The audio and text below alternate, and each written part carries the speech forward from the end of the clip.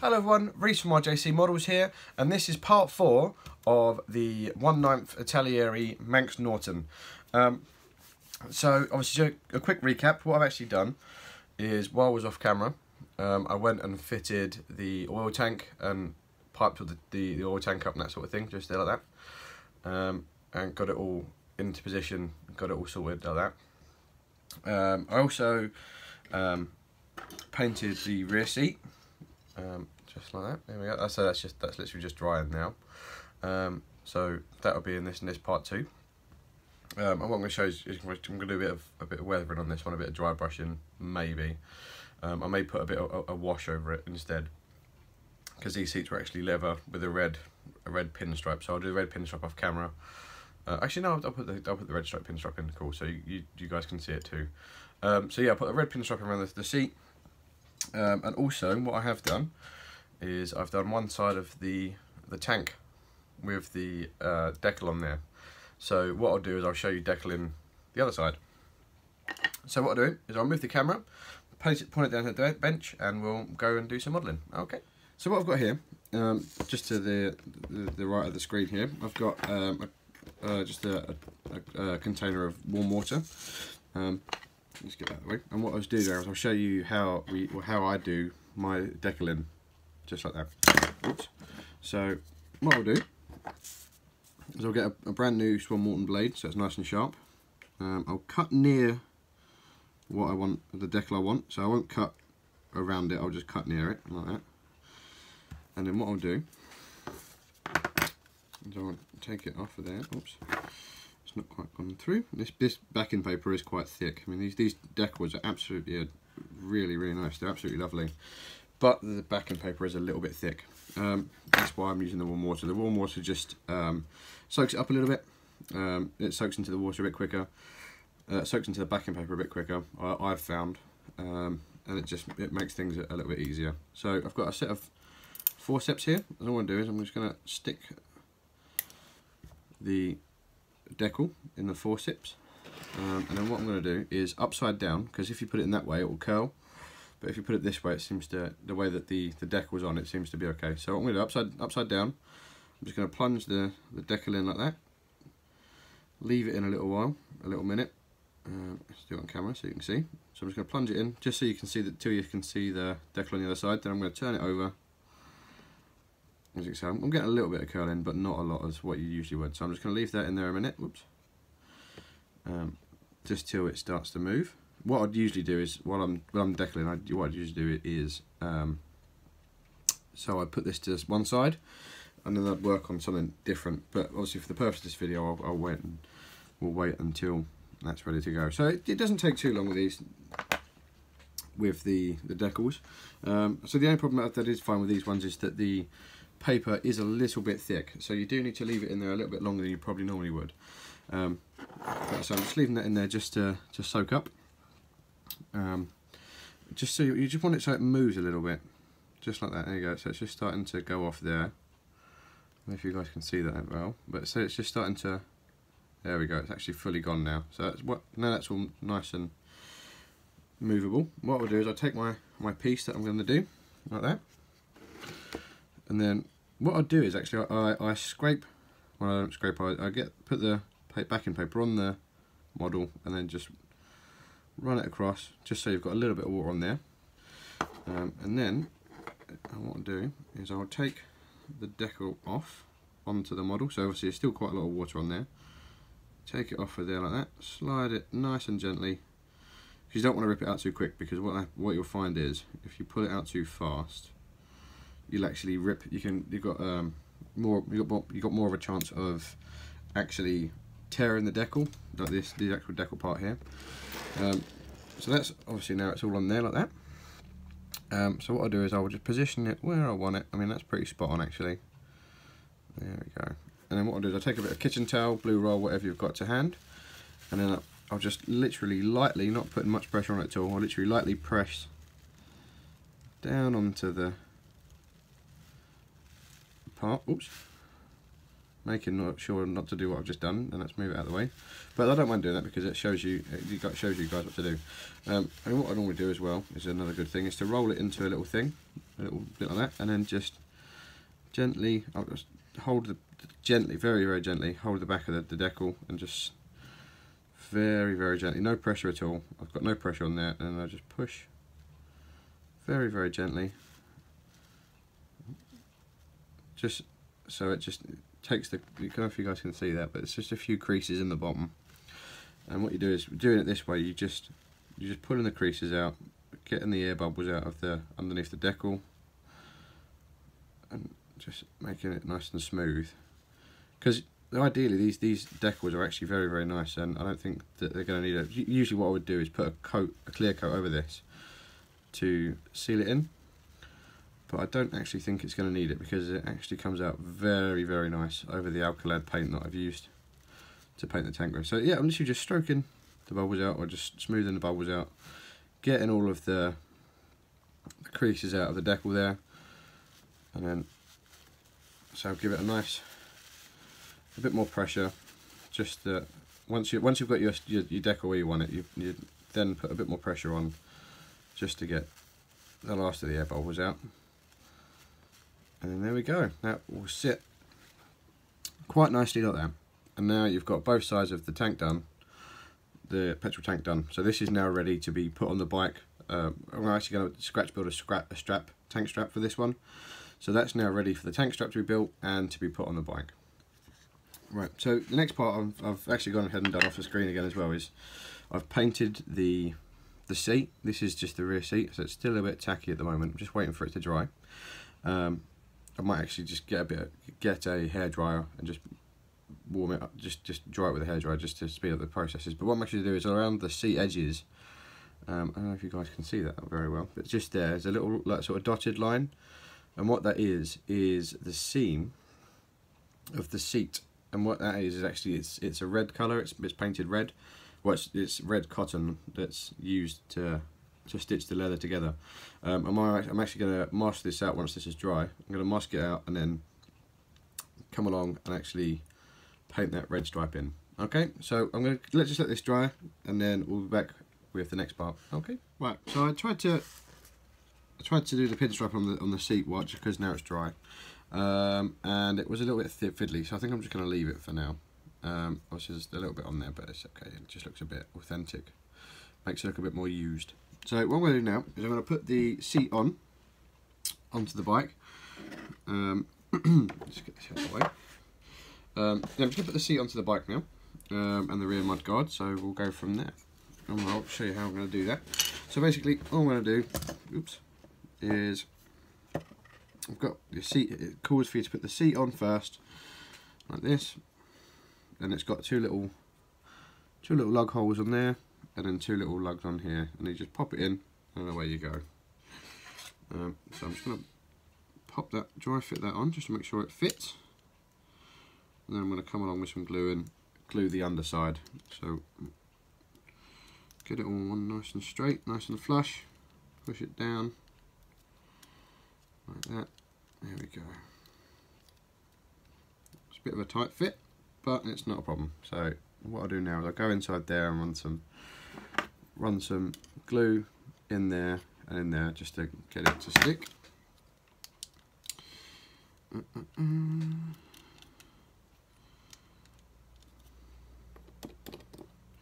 let's pop some glue around the nubs in there. I'm going to pop a bit onto there. Something a bit like that. Oops.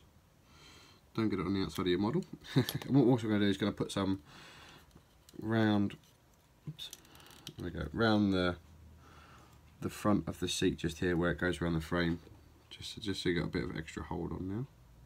So pop some of that around there, a bit around there like that. So that's the beauty of the extra fin, because you can pop it in and it'll find its own way around the seat and where it wants to be. So I'll make sure that's all nice on there like that, which it is. It's all nice and flush. There we go. So there's the seat on. It's really actually coming together really well. So now I'm going to put the rear mudguard on. I actually, by accident, there's supposed to be a little tab on the rear of the oil tank there. And I actually, when I was painting it, I actually I called it and it fell off, but it's not a problem because we can just pop this onto there, a little bit like that.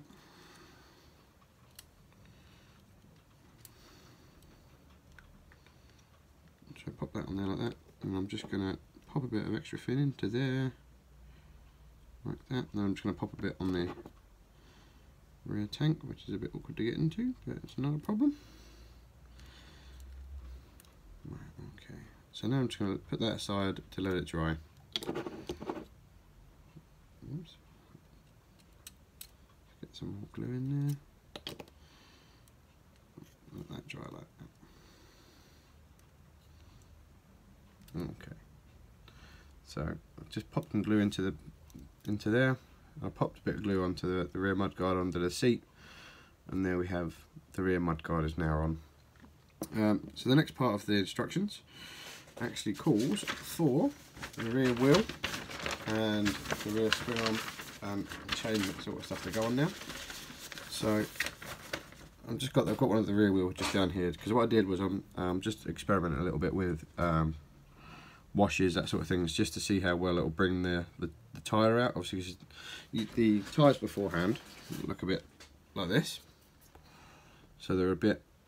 They're very, very good. Don't get me wrong, they're very nice, and you can see all the details in there in the tyres. But I just wanted to give it a little bit more, just a little bit of an edge. And I think what I might do is put it all together and then just run a wash around it once it's all on there.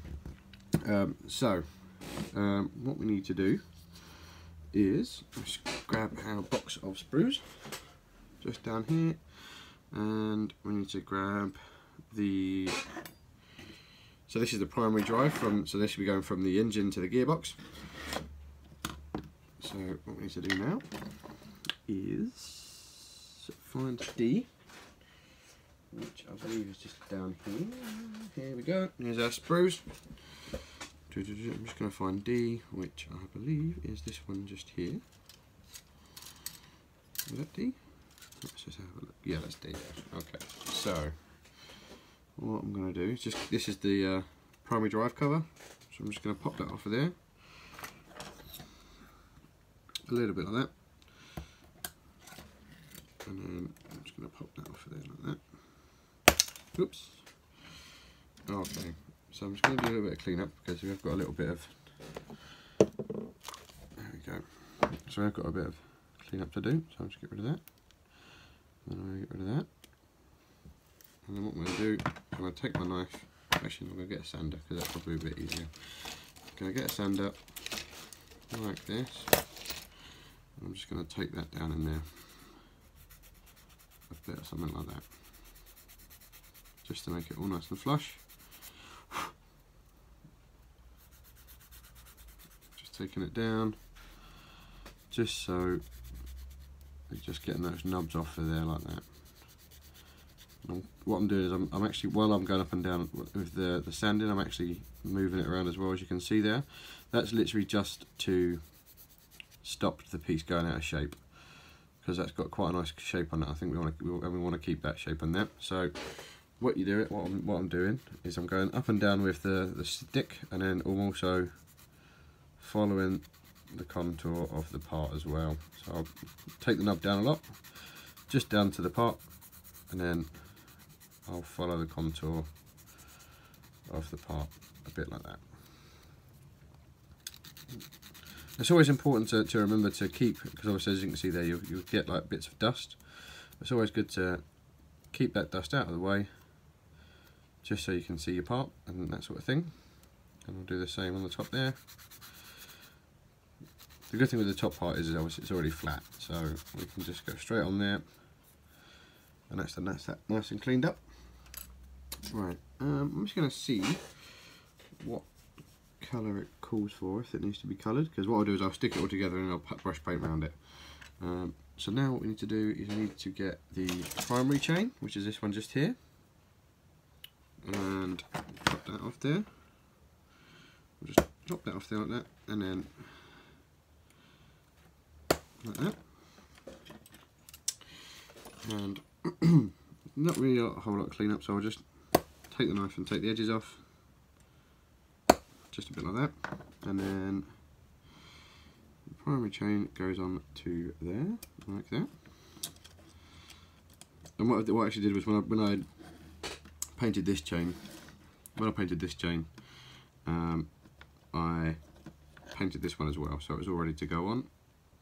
So it's a bit tight, this one, but we shall get in there. What I might do is put that one on first. So I put the front bit of the primary chain on first, so the sprocket that goes onto the engine, a little bit like that, and then line it up all nicely so it fits on there. And then I'm just gonna, there we go, oops, give it a bit of pressure just so it goes on, something a bit like that. And then what I'm going to do is I'm just going to run some glue on the inside in there, like that, touch and flow, pop it on there, touch it, let it flow around, I'll let that do its magic. And then obviously because the primary chain is actually uncovered, what I'm actually going to do is glue it from the inside, a bit like that, because this will now actually be covered in a second. So what I'm going to do is, now that's on there, I'm going to pop that on. This is the primary chain cover, so this is the bit that stops you from getting hurt. I'll pop that on to there, a bit like that, and I'll pop that onto there like that. Just dry fit it, make sure it fits nice, which it does. This is, this is a superb kit, so that all fits. Excuse me. It all fits nice. You've got no fit issues. Well, you've got a few little fit issues, but it's nothing that a bit of persistence wouldn't, as you can see here, wouldn't go amiss. So that goes on there like that. Push it nice and tight into there. There we go. And then I'll pop that onto that bit there. And there we have our primary chain cover. And then we've got again another cover which is just here, which would then sit over the top of that. So it's just here, the primary chain cover, and what we'll do is we'll pop that and over the top of there. So again we'll get our Manx Norton blade and then just nip the ends off. What I'm actually doing there as well, when I've got a part that's that shaped, what I'm actually going with the shape of the part, so it goes dump and then dump, and it keeps the shape of the part, but it takes the knob off like that and like that, so you get a nice bit of clean up. And this just pushes over the primary chain a little bit like that, so that's on there nice. That's the primary chain and that sort of stuff that the chain covers and that sort of thing on there like that. The next thing it calls to do is to start building this rear suspension up and this rear swing arm, that sort of thing. So what I'll do is I might as well do that while I'm here. So I'm just going to grab our screws.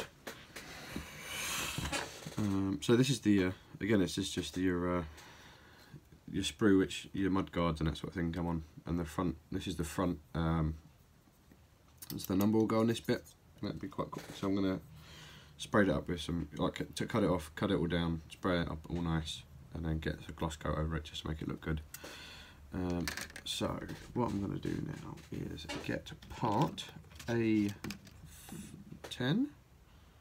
Oops, and it's now just noticed that I've blobbed some paint onto there, but I'll clean that up in a little while. So this is D, that's B. So A10 must be down here. Is it down here? It's not down here.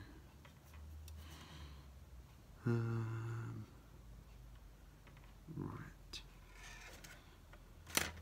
I think the chrome parts are A, aren't they? Yeah, they are. So, so bear with me a minute, guys. Yeah, A10. There we go. So A10. This is the exhaust. So we've got some stuff here for some sprue glue, some shmoo glue, that sort of shmoo filler, that sort of thing. Right. So A10. This is just there, no. Oh, I have 106, which is this part just here. Get rid of that, get rid of that, and get rid of that. So again, this is quite nicely chromed. It's not overly chromed. Oh, I keep doing that.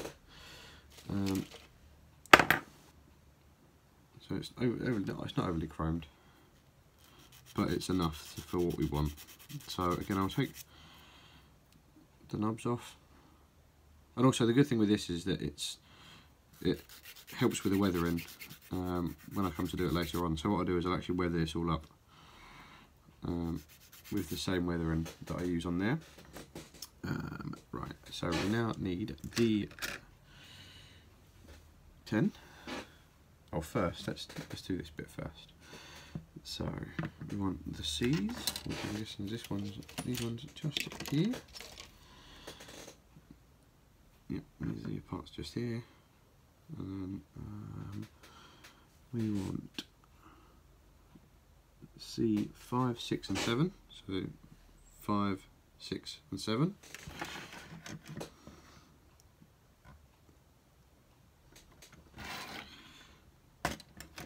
Pop that off of there. Pop that off of there. Actually, I'm going to use the cutters for this because of the.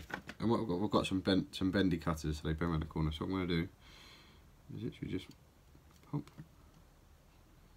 that off of there, like that. So you've got 7, 5, 6, or 6, 5, 7. And number 5 is the first one, so we'll cut that off of there. A little bit like that. A little bit like that. And then we'll go back and use the small Morton just to get rid of those knobs in there. There's a few knobs, so we'll just get rid of those like that. Again, keeping it nice and close to the part, but not too close that you could wreck the part. So what we're going to do is now just going to sand this up, just to get rid of those nasty nubs that no one really likes. Again, we'll do the same with this one.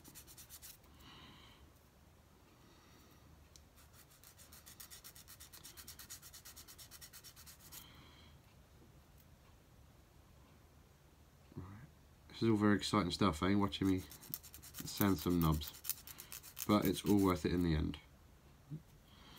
All worth it in the end. This has been a very good kit. I must admit I have enjoyed building this kit. Okay, so that goes on to there, like that, and it just layers up like that. So it'll all sit nicely on there like that. So this would be your disc brake. Obviously all the knobs are on this bit, so I'm going to take that off. And what I'm going to do is I'm going to go away, take the knobs off, and then come back to you guys in a minute. Okay. Right. So what I've got there now is I actually went away and off camera I did fit the rear wheel and check the rear chain sprocket, that sort of stuff, and this sort of swing arm bit there, the silver bit. So that's where I'm at with that. The next stage with this bit would be to make the rear suspension. And the good thing about this kit is you actually get the rear suspension in there. So what I'm going to do is show you how to do one side. Then I'll go away and I shall do the other side because that's a bit tedious. So I'll come back to doing this bit. So what we need is our springs that we put away earlier, which are these ones just here. So you actually get the proper springs with this one. Right, we need all B, so we don't need any of that. Oh, actually, yes we do. We need B150. So it's this one just there. Picking up the wrong bits and pieces. Right, so this is your spring housing. So the spring will actually go inside there. Right, sorry, no, it's on top of there, I think. Oh, sorry, it will go inside the spring. So this is the shock absorber. It will go inside the spring now. Right, okay. Let's do a bit of clean up on that. And what I'll do is I'll put these edges so you can't see them. There we go. So I'll put them on the top, so I'll glue it like that. Right, we need B, A, D. Right, let's just find B.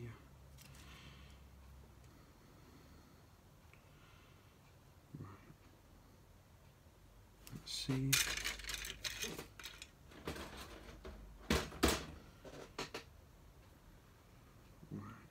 B. I think B is this one actually. Is B this one? B is this one. So we want B 8.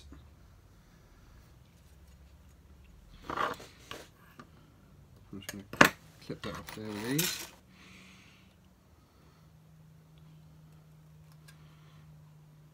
Okay, clip these off like that. So I'm going to do it on camera so you can see what I'm doing. Just come forward a bit more. There we go. Right, so yeah, this is the making of the rear shock absorber, which looks quite straightforward. So we've got the two parts there. So this part will go inside there, like a sort of shock absorber, like that, and you'll have the spring in the middle. Right, 12mm. Let me just have a look for the 12mm spring. This kit's actually it's come together really well. I've had a few fiddly parts, but that's not a problem because we can get around that. That's not a problem at all. Some of the shorter ones. But other than that, this kit has come together really, really well. I'm really enjoyed building this, and I can't wait to get the rider sorted for it because that would look really cool. I'm actually going to do it going around a corner. Just pop that in there. So you pop your spring inside there like that, and then that bit sits inside there, so you've got your actual spring movement like that. You guys can see there, I've actually got a nice spring movement. And then what I'm going to do now is go back to my B sprue, find the top half, the top mounter, the top mount for the sprue there. There we go. So it's just there. Oops, I didn't want to come off there then.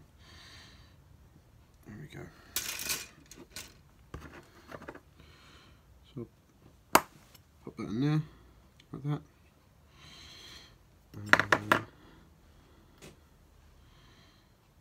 Right, okay. So shorter and down. I don't know how that's supposed to do that.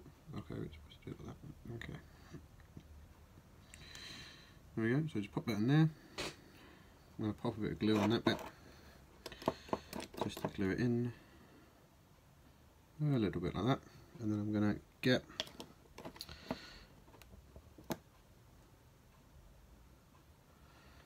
B111, which is the bottom mount of the spring. So I'm just going to clip that off of there, and then clip that off the bottom bit there. There we go. And then, because we've got a little bit of chrome on the bottom there, what I'm actually going to do is I'm just going to take that off there a minute, just with a sanding stick.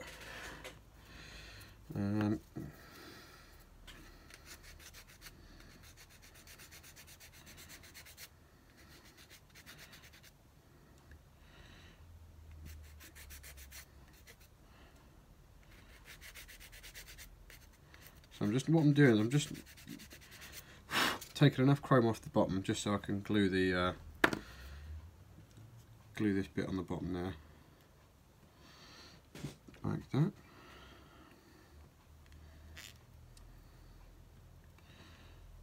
There we go. So that goes on there nicely.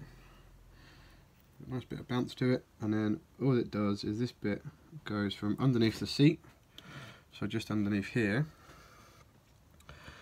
Oops, there we go, just underneath there to this first notch there, so it will sit there that way up, like that, on there. Okay, so what I'll do is I'll go away to the other side and then I'll come back when that's done. Okay, so I went away and did both sides of the rear shock absorbers.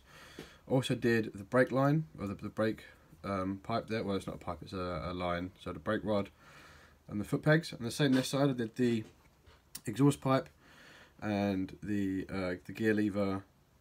The gear lever and that sort of thing on this side.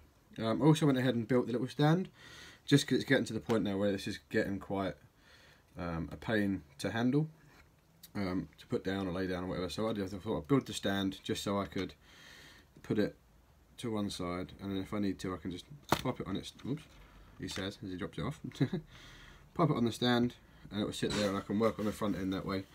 But yeah, she's coming together really nicely. In the next part, I shall be building the front forks and that sort of thing. So I'll show you how to do one side and then I'll go off and do the rest. I might do a little bit off camera just because it's a little bit tedious. But yeah, that's the front forks for the next part. So that's where she's at now. I hope you enjoyed this video. Like, comment, subscribe, all that sort of stuff. Share. Links to our Facebook page, Instagram, that sort of stuff will also be in the description below.